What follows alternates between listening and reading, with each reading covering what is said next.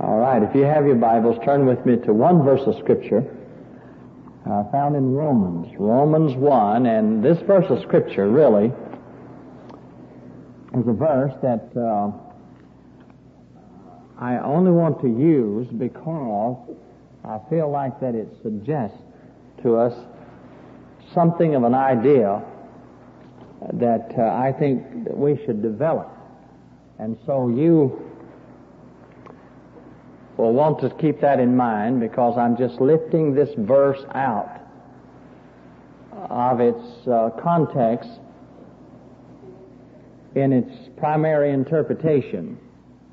But I'm not lifting it out of its context and abusing it, because the principle here involved is what I want you to get, and I want us to apply it to our own personal lives. Romans 1. Of course, the truth here is that God is talking about people who are receiving light and refusing it.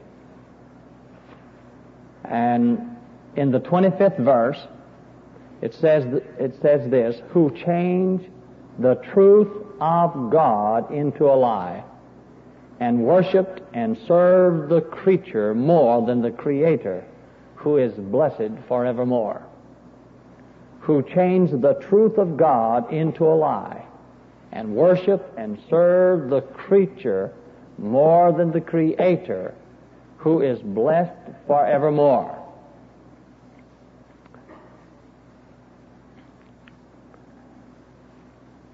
When it comes to this matter of trusting the Lord,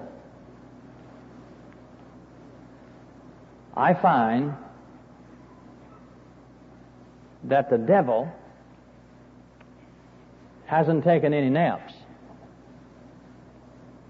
In fact, as some people would put it, he's working 26 hours a day. In other words, he's getting with it. He works in many, many different ways. But one of the ways that I find that's at the very heart of the matter of keeping God's people from learning how to trust the Lord, or learning to trust the Lord, to entering into the faith life that's such a pleasure to God and so much benefit to the believer, is the fact that he is doing everything he can to create such a situation within all of our circumstances to turn the truth of God into a lie. Now, the devil cannot turn the truth of God into a lie. He can't do it. The truth is truth, and that's an absolute fact. But if he can work in your situation to where you see the truth of God as a lie, and you cannot see the truth, and then you change the truth of God into a lie by your life, by your response to that truth. And so I want us to see how the devil works to change the truth of God into a lie. Turn with me, please, to Genesis, the 37th chapter. And I believe you have one of the most unusual illustrations of the tragedy of unbelief.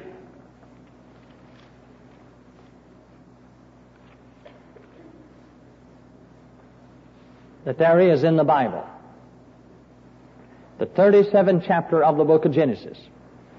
And by the way, you may just go ahead while you're turning there and turn to Genesis 45, because I want to put these two portions of Scripture together. Genesis 37 and Genesis 45.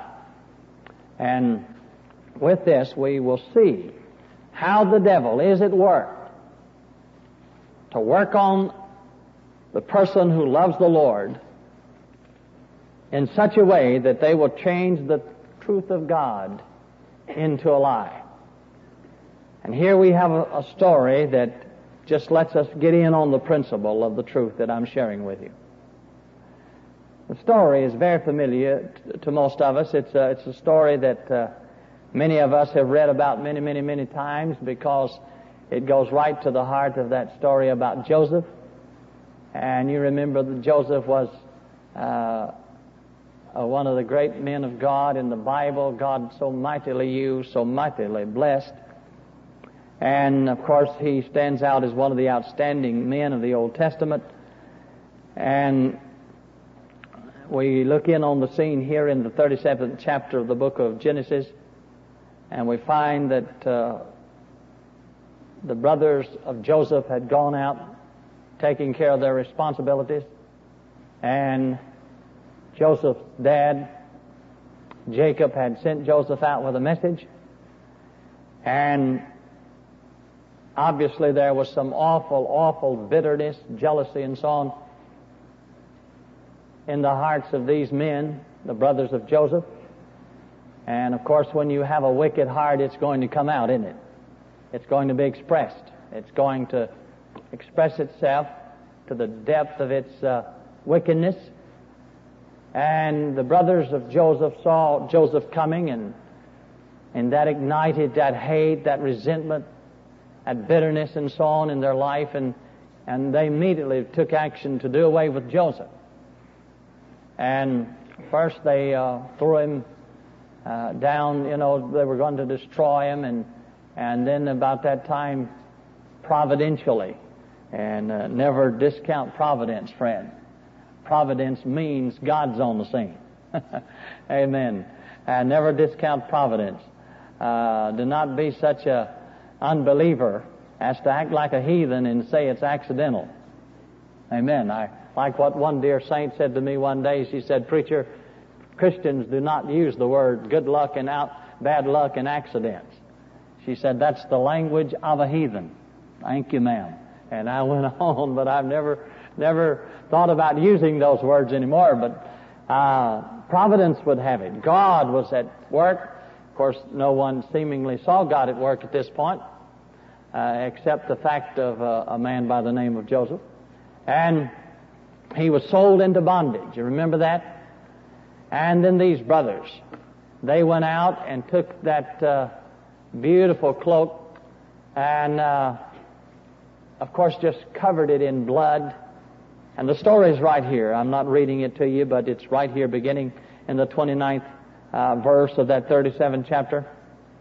And they took Joseph's coat and just covered it in blood, and with this in mind, their deceitful hearts had reached its heights of deceit, indicating that here Joseph had been killed by an evil beast.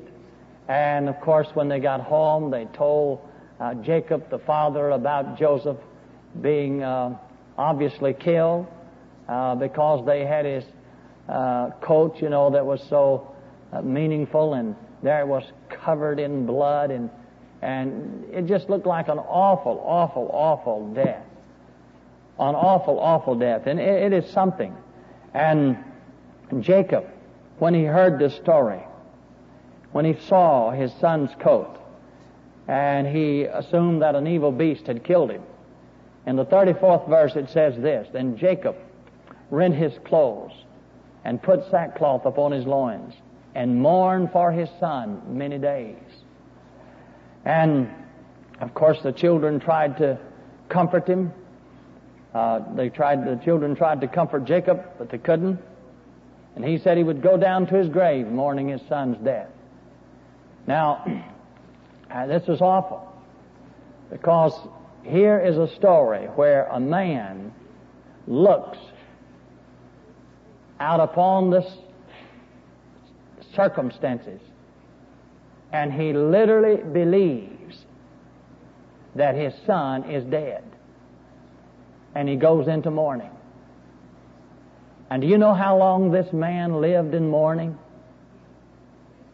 20 years he lived in mourning, because he believed his son was dead. He lived in mourning for 20 years. 20 years later, the 45th chapter of the book of Genesis, 25th through the 27th verses. Now the sons of Jacob had gone to Egypt for help because of a famine. Again, providence. They were in Egypt. And there was a man in charge of things down in Egypt. And to you and I, but not to those men at that time, but we know that it was Joseph. Of course, they discovered that it was Joseph, right? And they discovered it was Joseph, and they came home to Jacob and told their fathers, they said, listen, Joseph is alive. When they told him that Joseph was alive, he didn't believe them. And the story tells us, it's very plain, beginning at the 25th verse. They went up out of Egypt and came into the land of Canaan unto Jacob their father, and told him, saying, Joseph is alive, yet alive, and is governor over all the land of Egypt. And Jacob's heart fainted, for he believed them not. See, 20 years he's been in mourning. 20 years he's been in mourning. They told him all these words of Joseph which he had said unto them, and when he saw the wagons which Joseph had sent to carry him, the spirit of Jacob their father revived. After 20 years, his spirit revived. Isn't that beautiful? He had a revival after 20 years. Now tell me something. What caused him to mourn for 20 years? Did he believe the truth, or did he believe a lie? He believed a lie. The truth was that Joseph was not dead.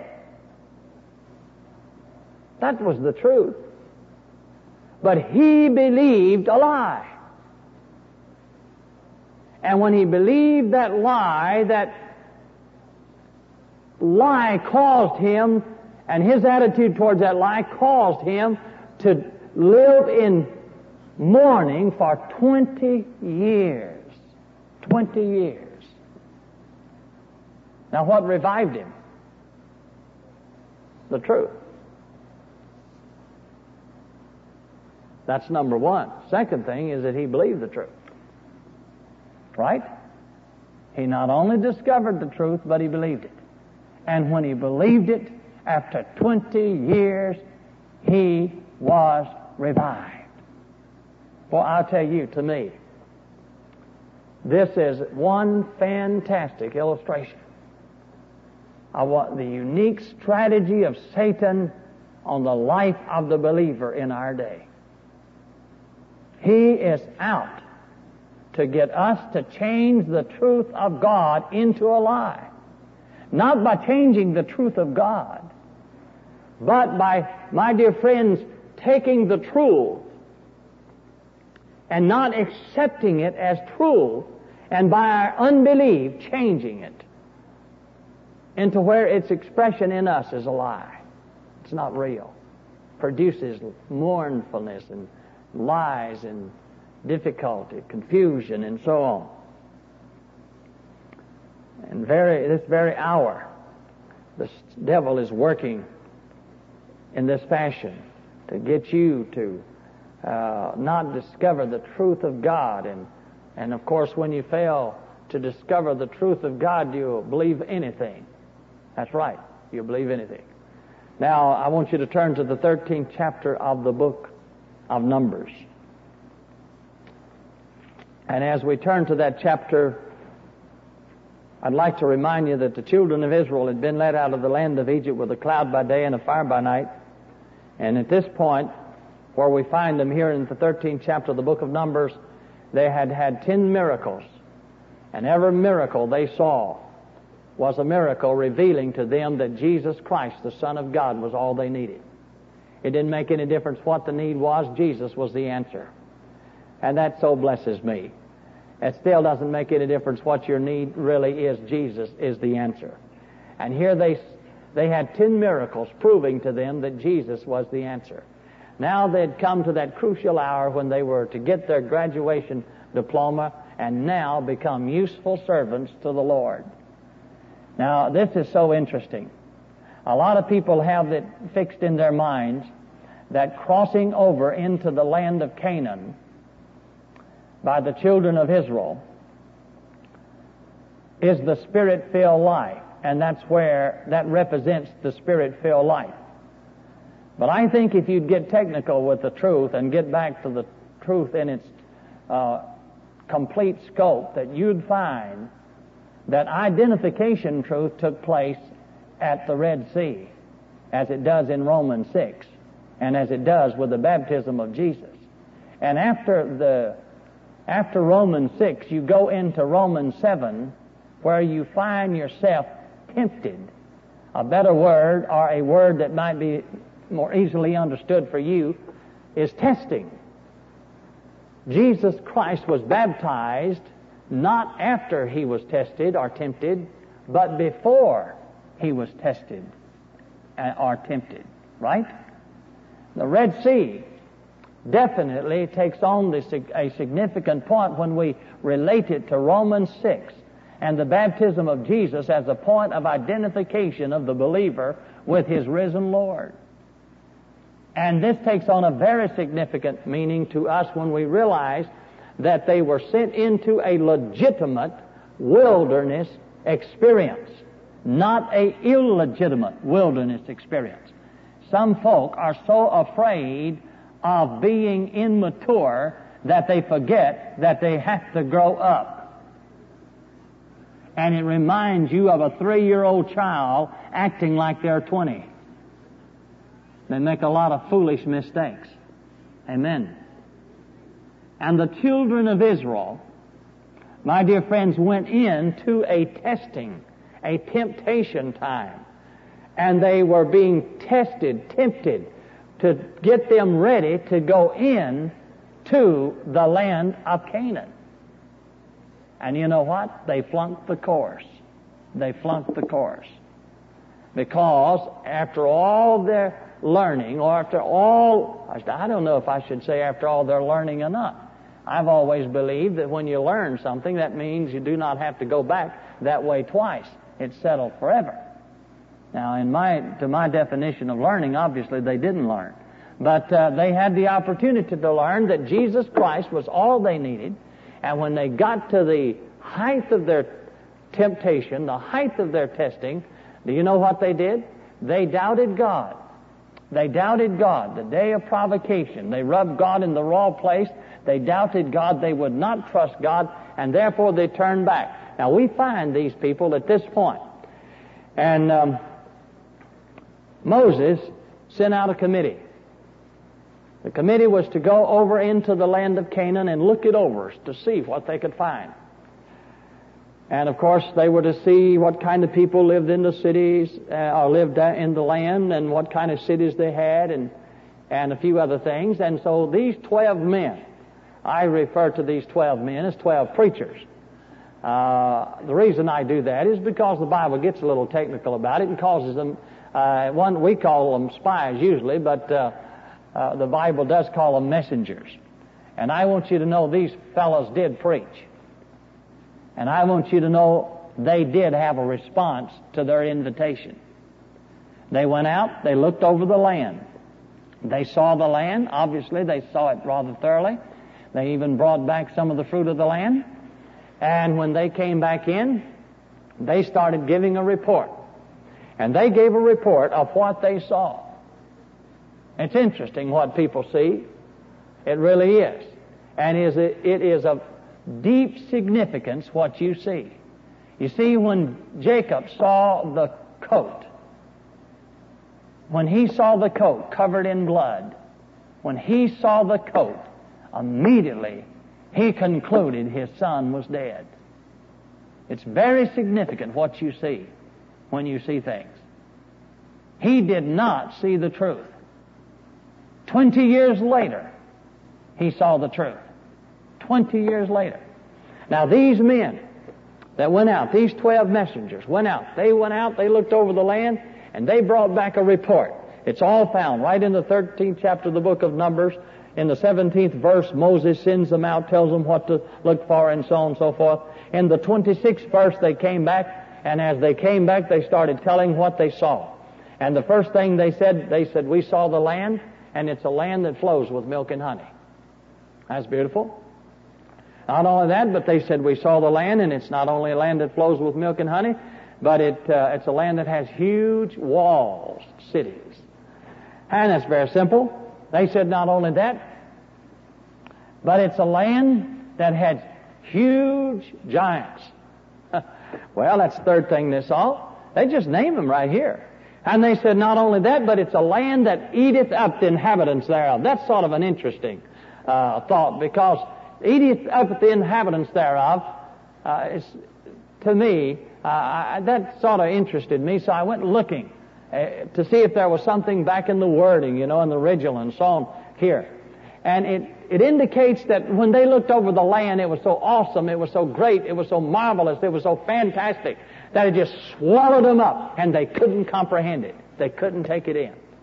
And that's what they said. Boy, it's just a land that just swallows you up, eats you up. It's so great, it's so marvelous, it's so wonderful. I think we get just a slight idea of what I'm talking about when it said, boy, it's just too good to be true.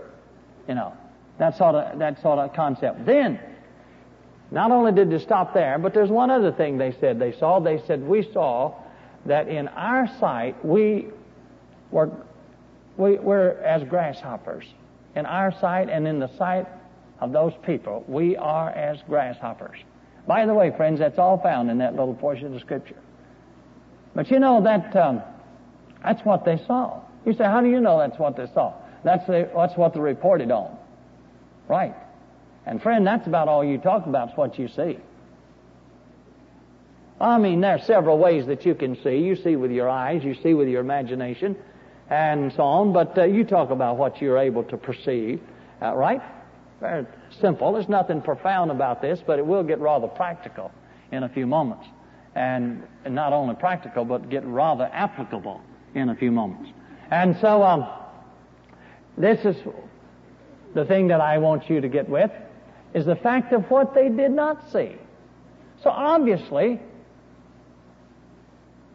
they did not see the truth about Canaan.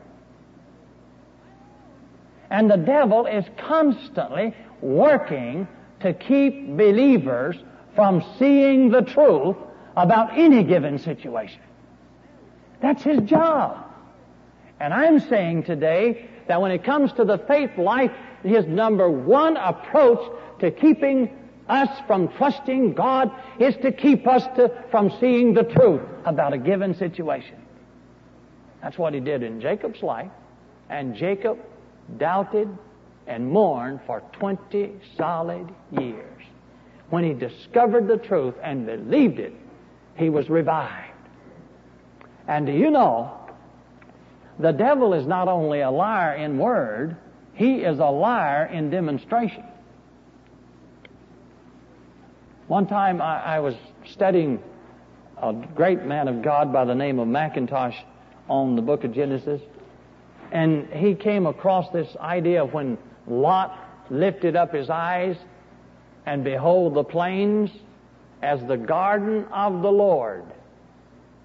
And my my mind passed over that thought, but my heart just bumped a little bit. Something happened in my heart.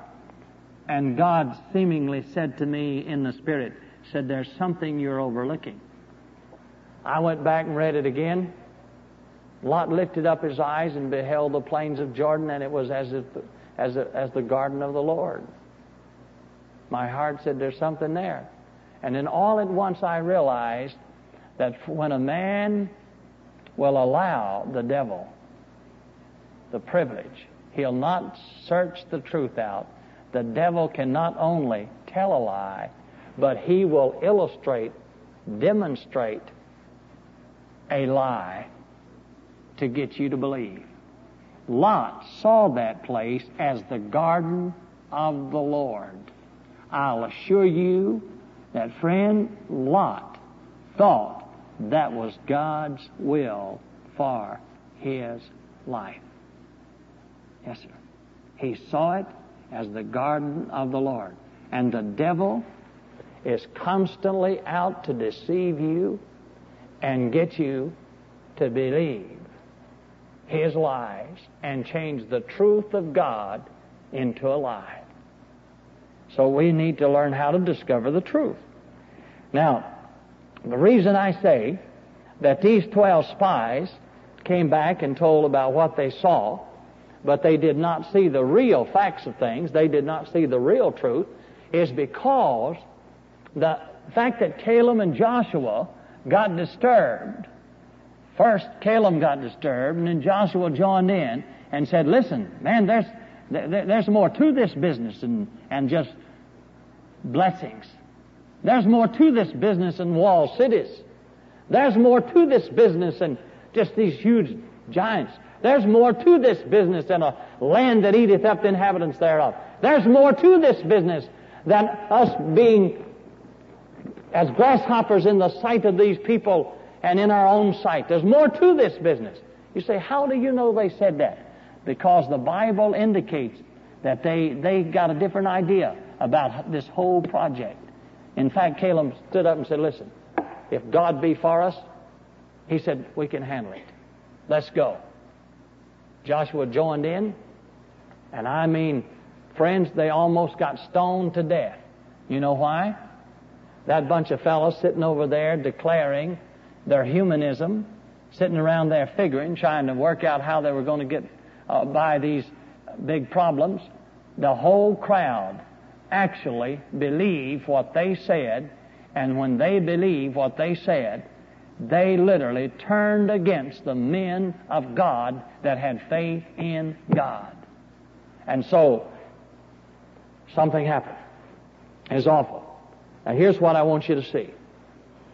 I want you to see what they did not see.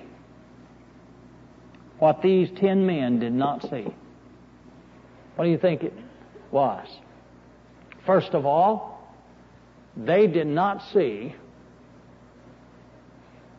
that behind every blessing, there's a blesser.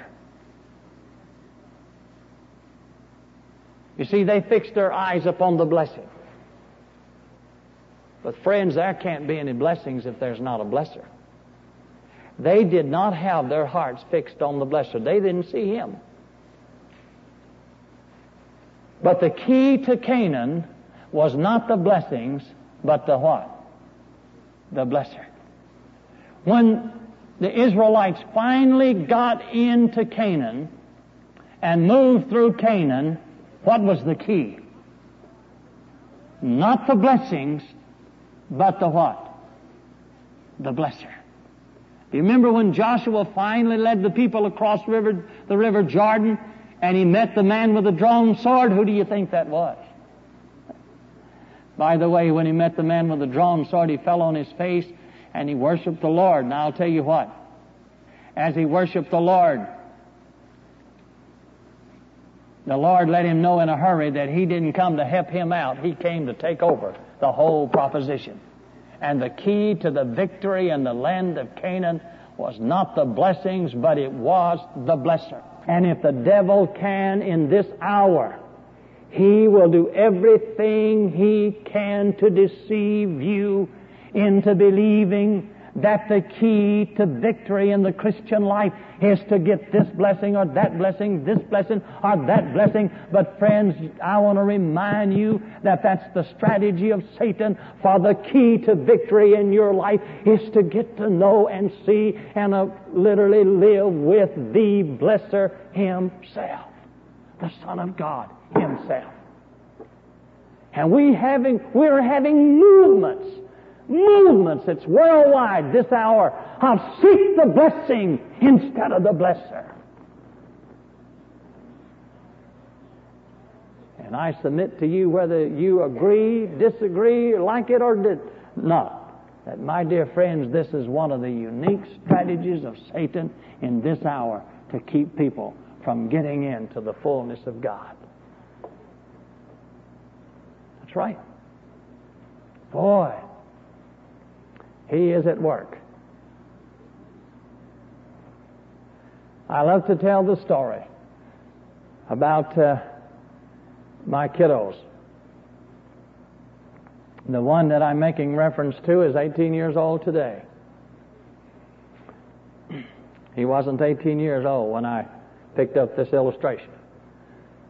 But years ago, after being gone several weeks, I'd call home and I'd talk to my wife, and the kids would all have to say hello, hello, hello, hello, so on and so forth. The oldest daughter would get on the phone, and really, this would happen. She'd say, "Daddy," said, "when are you coming home?" I'd tell her. Manley Jr. would get on the phone. "Daddy, when are you coming home?" I'd tell him. But that next one, when he got on the phone, you know what? He'd say, "Daddy, what are you going to bring me?" And I'll tell you, friend, he'd say it. "Daddy, what are you going to bring me?" And I'd say, "Well, I've got you something." And if the little one, which was real tiny at that time, if he could manage to get to the phone, he'd ask me the same thing, "What are you going to bring me?" And as soon as I arrived at the airport, if the children came, the older two knew how to help me get the luggage. But as soon as we got the luggage from that chute, that boy would say, "What'd you bring me? What did you bring me? Where is it?" And friend, it was a fight to get home to a decent place to open that piece of luggage so I could get my gift for him out. And then I would get that gift out and give it to him. And we lived out on 5 acres of land with some horses and so on, and we had a great yard to walk around in with a big swing under a beautiful, lovely Louisiana water oak tree. And it's just a lovely place, you know, to get out. And so, man, first thing I knew, I was out of those suits into something more relaxing, and I was out enjoying the yard. And as I went walking around, just having myself a time, you know, I'd look around, and there would be my daughter, and there would be my oldest son. But if I started looking for that third child, especially him, you know what? I'd find him in the playroom playing with his toy. And if I watched him long enough, he would go to the telephone and he'd call up Monty. He'd say, "Say, Monty, you know, I've got a gift. My dad brought me a gift." He said, "Boy, it's something." He said, "Ben, you need something like this." He said, "Oh, boy," I said, "I'll tell you," said, "this is it." And the next thing I know, Monty and 2 or 3 other kids in the community would be down there in that playroom playing with that gift. And they would make over that gift to the point that that gift just absolutely fell apart. And here, that boy would come back to me, or maybe it's the next trip now, saying, "Daddy, I've got to have another gift." And I never will forget when Debbie, the girl, got big enough to drive. I had her a credit card. I gave her a telephone credit card. I gave her a set of keys to the car. You know why? Because I realized that that girl was constantly interested in one thing. And that was being with me and pleasing me and doing what I wanted her to do.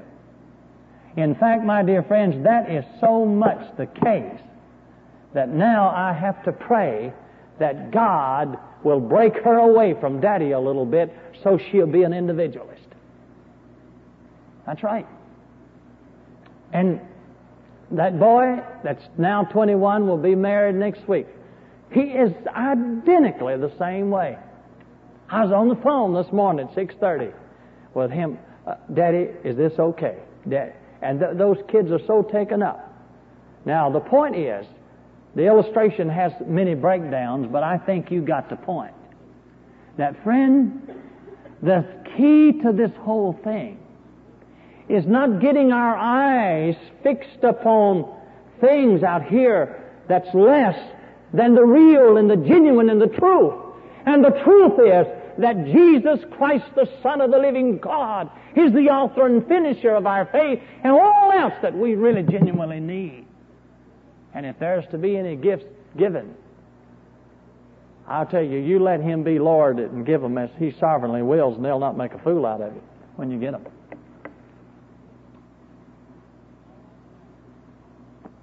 Well, these people saw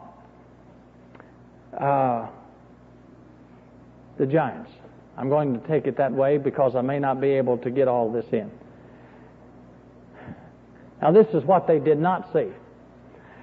Caleb and Joshua let us in on this fact that there was something more to see at the 9th verse of the 14th chapter of the book of Numbers, if you happen to be there. This is what Caleb and Joshua said as to the response when the people said that there's huge people, giants, they'll devour us, they'll kill us and all this stuff. Here's what Caleb and Joshua said: only rebel not ye against the Lord, neither fear ye the people of the Lord of the land, for they are bread for us. Now notice that. They are bread for us. Their defense is departed from them, and the Lord is with us. Fear them not. Now did you notice that? Did you notice what, when these men and women stood up and said, these people will destroy us, will absolutely kill us, ruin us? Did you notice that Caleb and Joshua stood up and said, listen, these people of the land, they are bread for us. Did you notice that? That's interesting, isn't it? You know, a few weeks ago I was in a church and a sweet doctor friend of mine came up.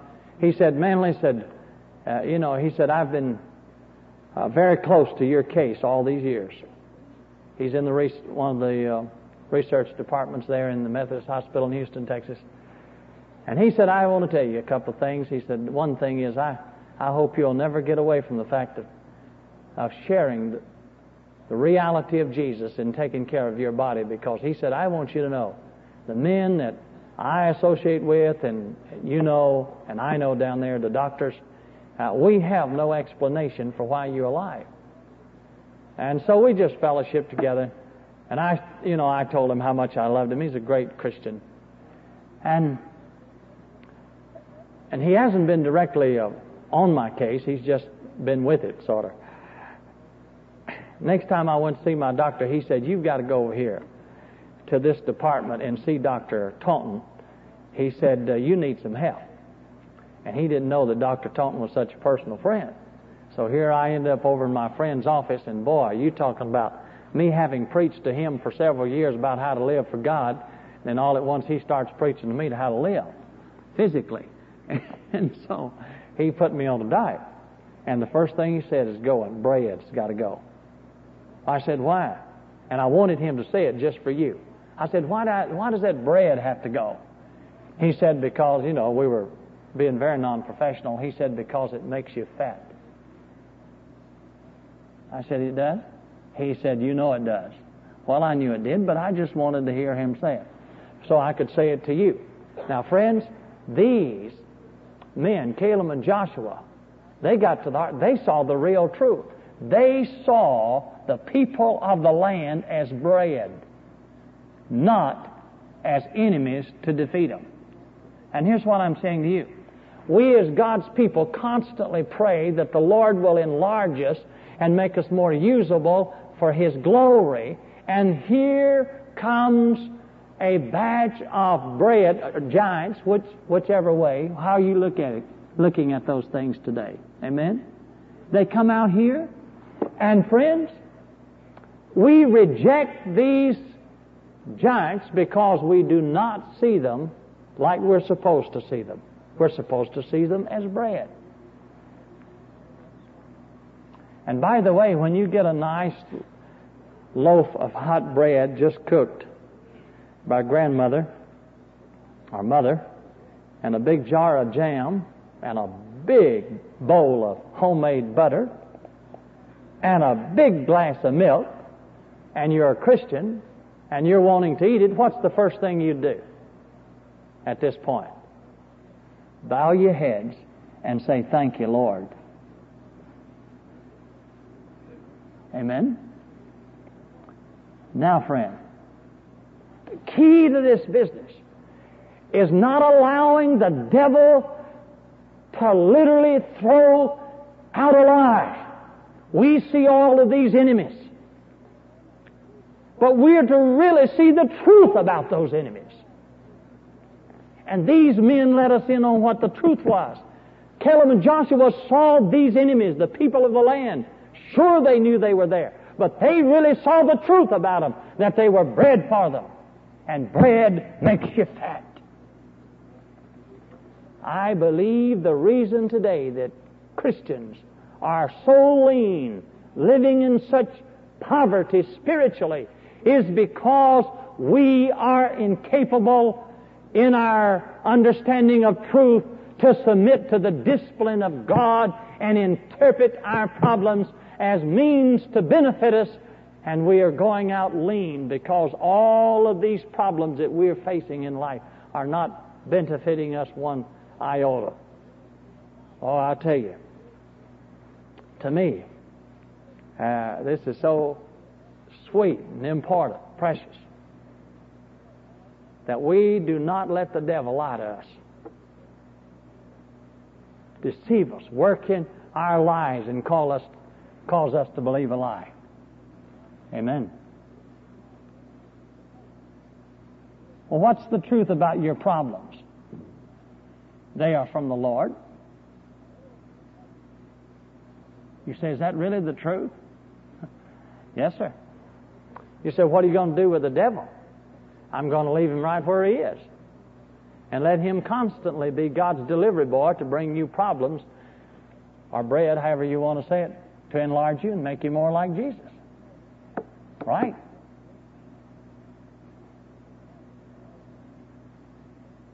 You know, when you see this, you start praising the Lord in all things. Really do. One of the sweetest Christians I know in this country she did live fairly close to here. About a 30-minute drive. She came into one of my meetings one time. She had the beauty of Jesus all over. About that time, she was, I suppose, about 65. And man, her life was just so filled with Jesus, her life just radiated the Lord Jesus. It was just, she was a radiant person. And I found out she went to the jailhouses, very aristocratic type lady, very almost high culture. And man, she'd go to jailhouses, preach. Oh, not preach, but testify. And she's a Baptist, good Baptist, and so she couldn't preach. But she testified. She had a great time. I mean, the Lord just mightily used her. And I thought to myself, I said, now where did this glory come from? Well, I knew it came from the Lord, but how did this glory get here? Well, I was invited to her home for breakfast. I went to her home for breakfast. She said to me, she said, Manley, I'd like for you to meet the preacher that God has used to so bless my life. And I thought, my imagination went wild.